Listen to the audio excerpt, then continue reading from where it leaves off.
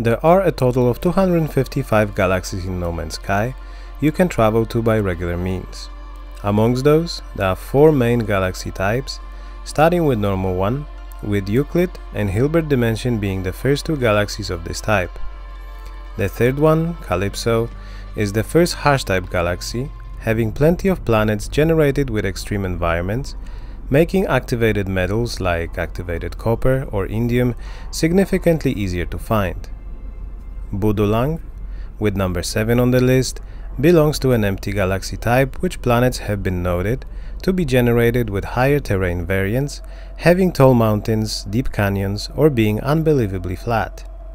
Lastly, probably the most desirable of all, Lash type of galaxy, known for huge number of beautiful, paradise-like planets, many of them having calm weather. The first galaxy of this type is Isentam, galaxy number 10. While you can find those planets in any type of galaxy, they are more abundant in any given type. Today, you're going to travel to all of them.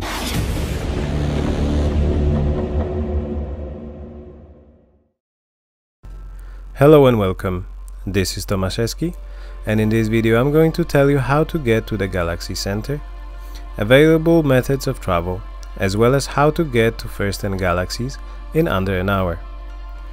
For those of you who know the basics of travel, as well as consequences of traveling through the core, please skip to the time shown on the screen. For those of you who don't know what I'm talking about, continue watching. When you start a game or travel through the core, you'll always end up around 700,000 light years from the center. Your first method to get to the core would be to use your own starship that fully upgraded will get you up to 3000 light year range. 3300 for the Explorer, making center of the galaxy approximately 230 warp jumps away.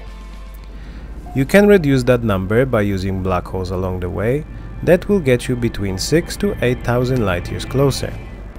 If you complete the Atlas Path quest, you'll gain the ability to see black holes locations on your galaxy map. Without it, you're going to have to ask Polo for its coordinates each time you use one. Bear in mind that using black holes will always damage one random component in your starship that is located outside the technology section. Living ships are significantly more resistant to black hole damage, but not completely indestructible. The second method is to use your freighter, as since Desolation update they can be upgraded over 6000 range, and in my personal experience it took me 3.5 hours to travel from the edge to the center of one of the galaxies. Bear in mind that once you travel through the core, all your technology, both on your starship as well as your exosuit, that is not placed in the technology section, as well as your currently active multi-tool will get damaged, requiring repair. In order to battle that, make sure you put all or as many technologies in technology section and equip multi-tool you don't care as much if it gets damaged. You can also buy the cheapest ship, set it as your active one by jumping in and out, and use your freighter to travel instead. Whichever method you're going to use, remember you're going to have your hyperdrive fully charged. Also, something that wasn't very clear to me, as I was always deselecting the system to choose another, for the travel through the core you cannot deselect the system, but rather move and hold your direction towards the path to be able to select the core, while having galactic core path chosen.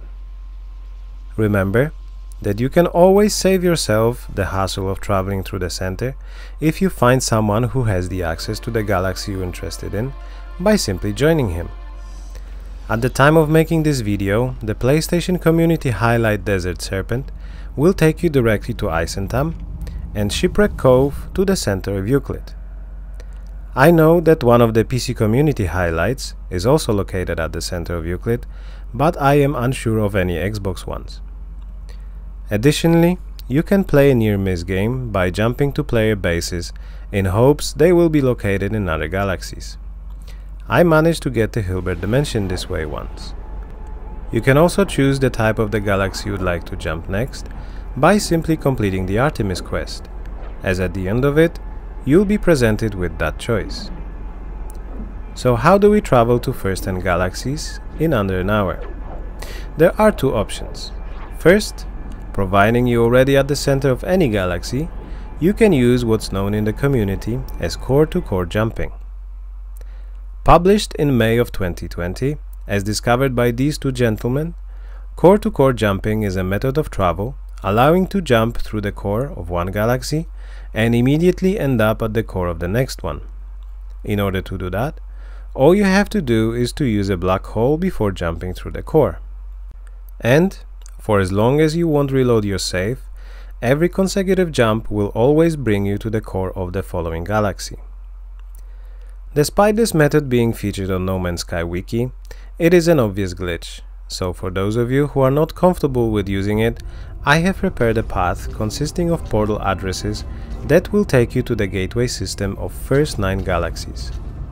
For this method, you are going to need all 16 portal glyphs, a friend, a bunch of Gek relics, Viking daggers and Korvax casings, and either a few planetary charts for ancient artifact site, or access to an exocraft with signal booster upgrade equipped to be able to find alien monolith. To understand how it's going to work, let me guide you step by step.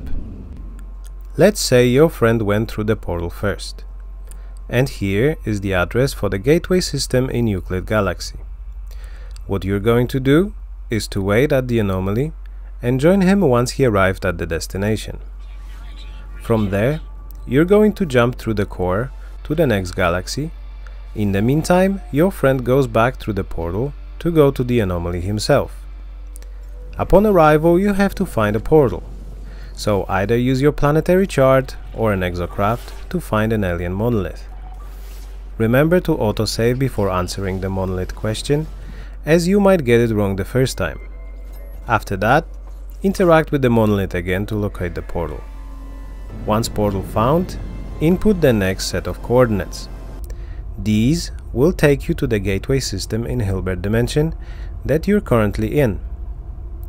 After you arrive, you're going to tell your friend to join you, and after he does, you're going to go back through the portal and back to the anomaly. From there, your friend will repeat the exact same steps you've just done. Meaning, he's going to jump through the core, locate the portal, and input the next set of coordinates with you waiting at the anomaly until he stepped through the portal. From this point on, all you have to do is rinse and repeat all the above steps. And here are remaining coordinates. I hope you enjoyed this video and found it helpful. As always, I had fun making it, and I'm looking forward to seeing you in more galaxies. Thank you very much for watching, and I'll see you later.